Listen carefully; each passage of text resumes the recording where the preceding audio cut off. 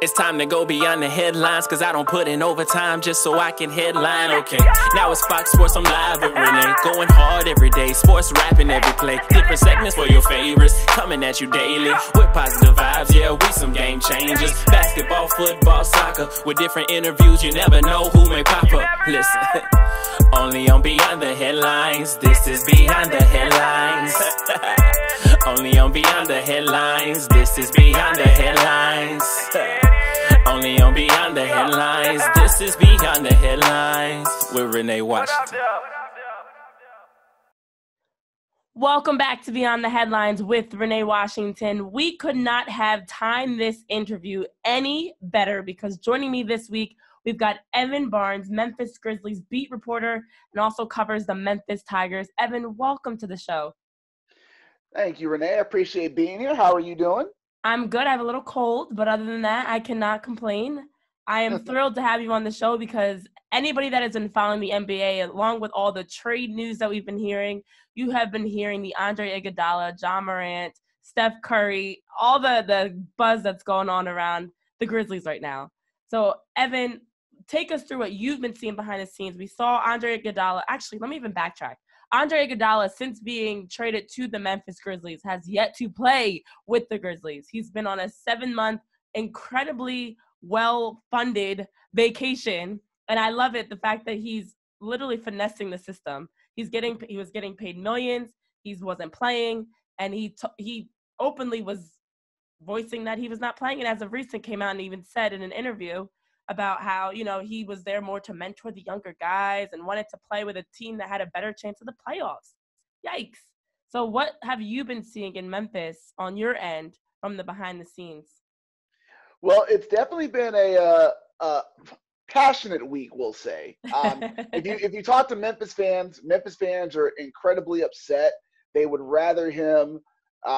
They're very angry at him. He is going to be booed the next time he comes to Memphis, just because obviously the fans here are very upset with how things went down. For me, when we talked to the Grizzlies this past week about it, I think we were surprised that Dillon Brooks was the first one who opened his mouth and said, yeah, I can't wait to play him on his new team so we can show him what Memphis is really about. And I think that, so just to clarify that, Dillon Brooks is very outspoken, very comfortable with what he says. He's a competitor. He probably was just like, hey, if he didn't want to be here, that's cool. When we play him again, hopefully we'll get to show him kind of what he was missing out on. So I don't think he meant it with any malice, but he clearly meant it in a way that was if he doesn't want to be here, we respect him. And obviously everyone in the locker room, to a man, said that they respected his decision. But some of the younger players took it a little personal, and they're probably just speaking up in the sense of, hey, if he didn't want to be here, we understand that, but let's, play him and let's show him, what he missed out on. So we were surprised that Dillon Brooks said. I was standing right next to him. And then John Morant obviously took it a step further, going to Twitter and getting back and forth with Steph Curry on it. And, Ja told us at Shoot-Around Wednesday that he and Steph Curry exchanged DMs. They talked about it. There's all love. It's just a matter of, hey, two competitive dudes who are like, hey, I'm not afraid of taking on the establishment because I want to show them that I'm here to win too. And I can respect that. You want to see your young players kind of have that sense of, hey, let's go ahead and put our foot forward because what's the worst that can happen? It really was something that started, as you mentioned, with Brooks. It started very small. And his comment, as you said, could have been taken very innocently that, look, we're just excited to show what we're all about here in Memphis. But when John Morant tweeted and then Steph Curry tweeted back and John Morant dropped the picture of Kevin Durant, and Steph Curry dropped the picture of Andre Iguodala with the trophy back when he was with the Warriors and they won. It really spiraled into something that, as you mentioned, just caught a lot of NBA fans, especially Grizzly fans, I'm sure, by surprise, because Morant was openly saying, it's in the past now, but that he's excited to get Winslow, who will actually want to play with them in Memphis. So a lot of these words are innocent, but there's some jabs in there. And that's something I actually was watching it unravel, and I was like, ooh! It's like you could see it heating up, where it was very professional in how they were going about it, but the jabs are definitely there, from the retweeting of Rachel Nichols to dropping pictures. It really was something else. But even more than that, you've been working closely with the Grizzlies. What has Andre Iguodala really been like in that time that he was in Memphis? What did you get the vibe that he felt he was too good to be there. I mean, his comments about wanting to be with a team that has a better chance of, winning and making the playoffs, it definitely is a backhanded insult to the Grizzlies. So did you get that vibe from him prior to this week that he felt like he was above them and didn't want to be there? Well, let's just go back a little bit. So the team, before training camp opened, the team and Iguodala had an agreement to where he would not, show up with the team. He would not have to report while they tried to trade him. So to be honest, I don't think that there was any kind of problems. The team agreed to this arrangement. He didn't want to be in Memphis. I think both parties tried to do something that was going to benefit both of them, because at the time, nobody knew that this team was going to be where they are right now. They thought this team was going to be a rebuilding team with young pieces. Nobody knew that Ja Morant was going to be this highlight superstar in the making. Nobody knew the Grizzlies would be in the 8th seed right now. And really, if we can be frank about this, you can't blame Iguodala, who spent the last 5 years in the NBA Finals. You really can't blame him being like, hey, I've enjoyed the good life. I want to take control of my career before it ends. He's played 15 years already.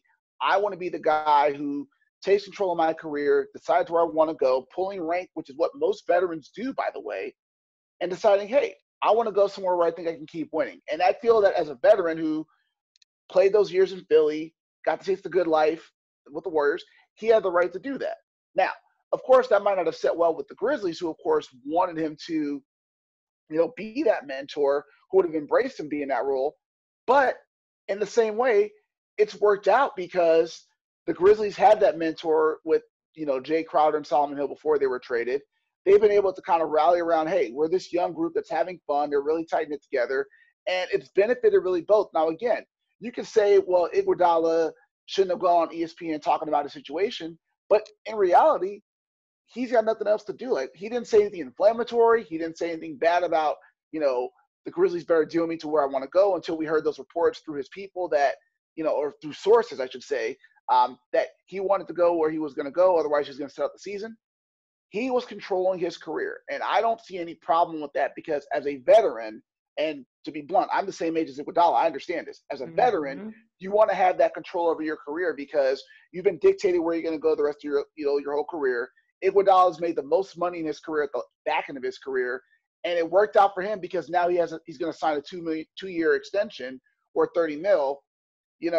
Like you said, he finessed this, and you can't blame him for that. And it wasn't like Memphis was going to be like, he's laughing in Memphis' face. It's like, well, look at the bright side. You have a team right now that doesn't need him and is poised to be good for the next few years. So I think it's a win-win for everybody.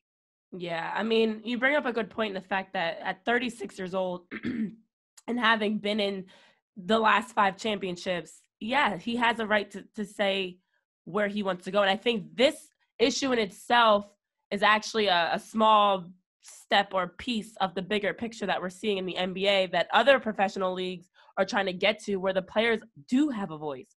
Andre Iguodala literally said he's a player and openly agreed to, part of this trade means I'm not actually going to play with you guys. And that was the agreement from the beginning. So when this came out, I think a lot of people didn't even know about the agreement prior to this. And so, yeah, it took them by surprise. But in reality, as you mentioned, this is nothing new.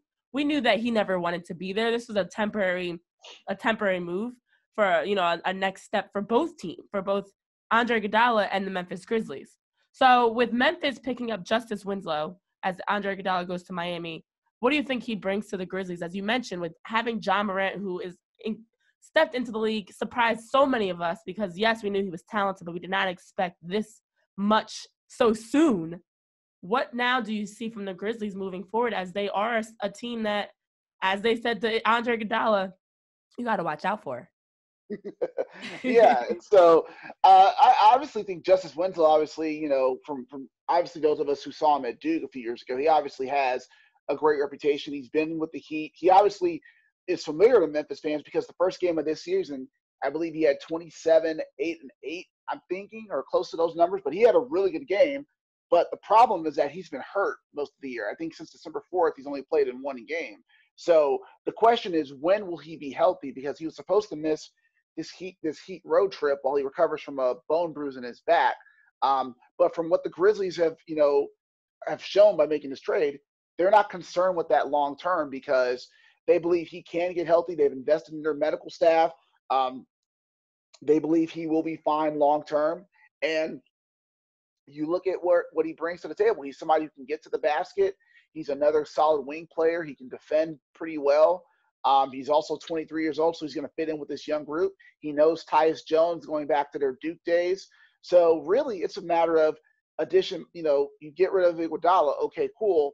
You bring in this promising young player who could be an impact guy once he gets healthy, and even next year when he's fully healthy, he could be even a better fit on this team. So I think it's a really good move for the Grizzlies, where if you look at just those two guys, the Grizzlies definitely got a younger player who fits in with what they're trying to do. And once Winslow gets healthy, we'll see what happens.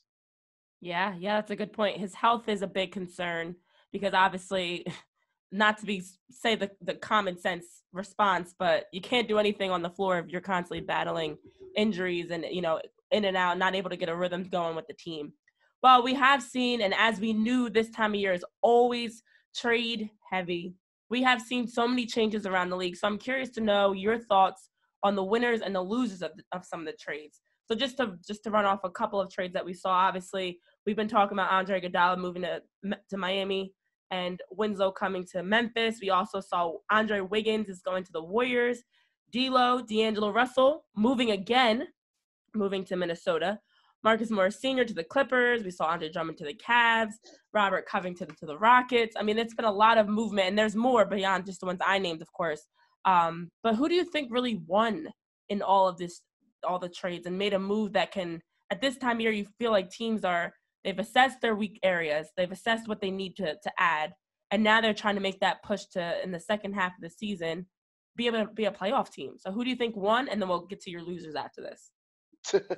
Well, I'll be honest. I've been so busy with the Grizzlies stuff and that 2-day swing that I almost didn't get to see as much. But I think the one deal that I thought was really interesting was the Warriors getting Andrew Wiggins. I don't know if that was a win for them long term, but I think obviously Wiggins has been an interesting player since he's been in the league. He hasn't been as good as his number one overall draft pick status would suggest. But I think him going to the Warriors, he's got a chance where he can basically, go there, hopefully salvage his reputation maybe, and then see what happens with, either his offseason or if the Warriors decide to say, hey, we can bring you back off the bench when Steph and Clay get healthy. So I think that was actually a good trade. It also unloaded D'Angelo Russell, who it seems like never was really a great fit with the Warriors. So now he gets to go play with his boy Karl-Anthony Towns and with Minnesota. We'll see what happens there. So I think that one, the Warriors definitely, got rid of one of their problems with D'Angelo Russell.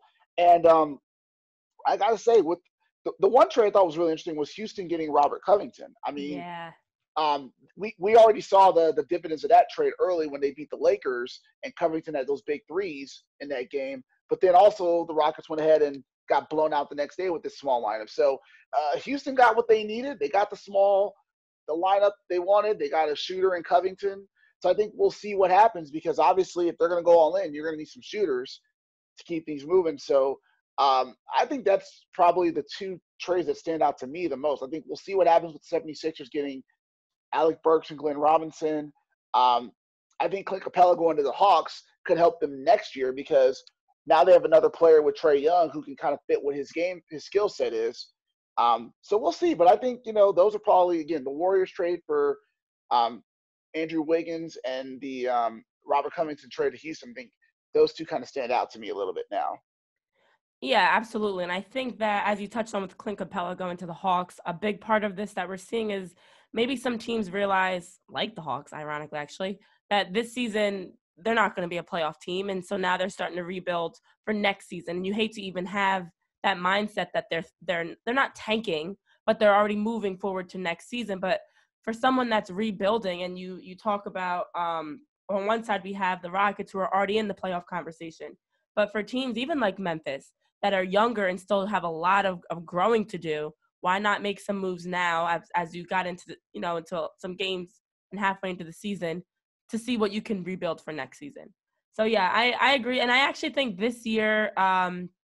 And it's probably because of, I'm going to assume it's because all of the changes we saw in the offseason, this was actually like a quieter trade deadline that we've been following, because the movements haven't been anything of a big surprise. It's been stuff like Andre Drummond. We knew the Cavs were looking to pick someone up, especially when everything went down with Kevin Love and his openly voicing that he's unhappy. But I don't really see any true winners or losers, because I don't think any of these moves are really going to impact what we've seen so far. But are there any that really surprised you in a bad way? Like, what is the point of this trade? Why did you even do that?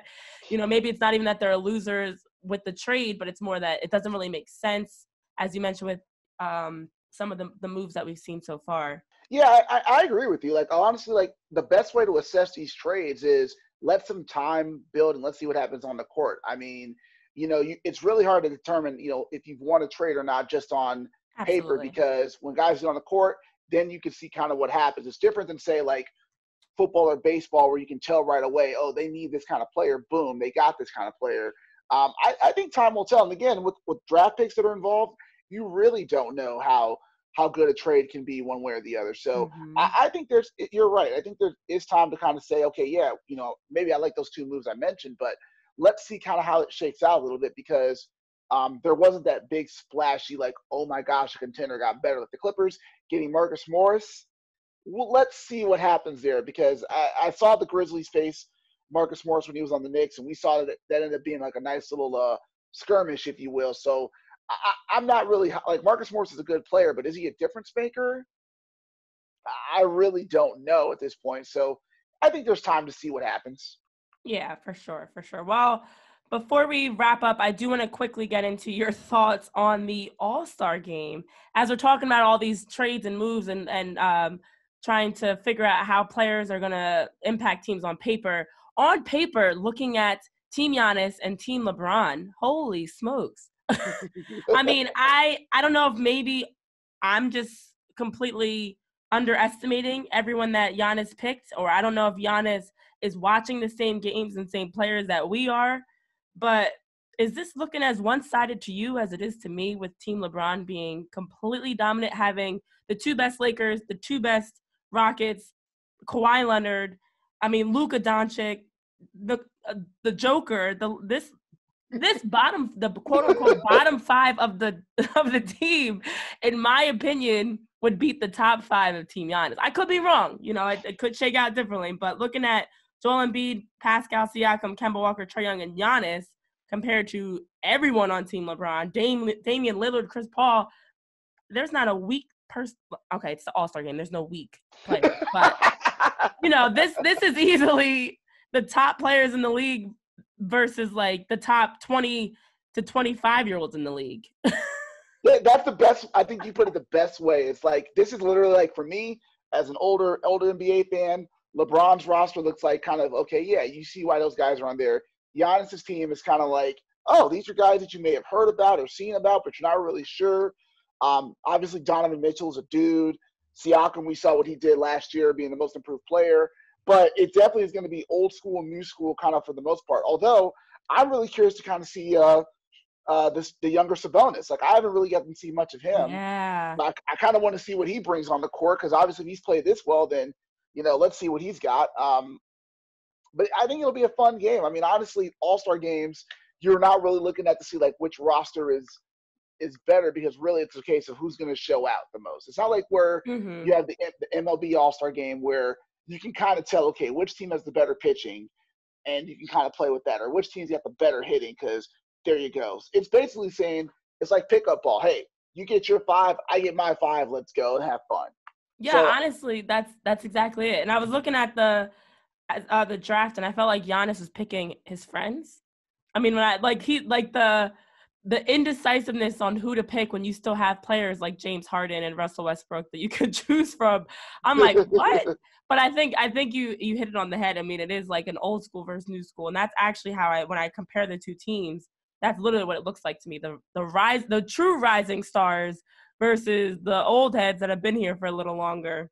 But what are your thoughts on the new format? I mean, I love that we're honoring Kobe, and I think that the All-Star game is definitely a great opportunity to do that, and to honor his legacy. But do you think they almost went too far in trying the breakdown of like the game now being smaller games, and then the point difference, the way you have to win, and I don't know your thoughts on if maybe someone overthought this instead of trying to find an easier, I don't even know if there's an easier way to honor Kobe.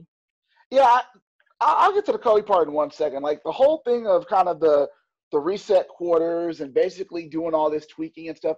I think to me, it's like people are hearing how much, well, people don't care about the All-Star game, don't play defense. I'm like, but you know what? People still watch. People still Yeah, watch. we're It's not not like there to see defense.